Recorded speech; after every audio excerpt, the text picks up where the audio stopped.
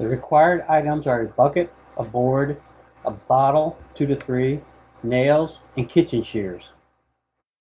Cut the bottle along the lines as shown. Leave the tab at the bottom to use as a nailer. This is the complete setup with 2 bottles. I located them just far enough out on the board so they'll sit just inside the bucket. Here's the complete setup in the bucket, ready to use. To use the setup, place a bird head first into one of the bottles, and then you use the kitchen shears to remove the head. This allows the blood to drain down into the bucket and makes for easy cleanup. Meanwhile, get another bird started in the other bottle, then you just switch back and forth.